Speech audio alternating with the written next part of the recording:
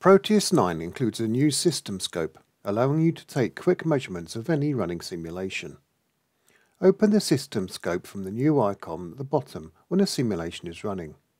Click on the live probe icon beside one of the channels and then place it at a point of interest.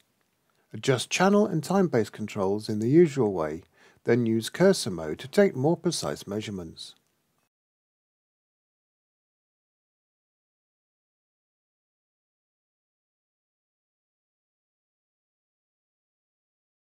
You can use the system scope in exactly the same way in an embedded simulation.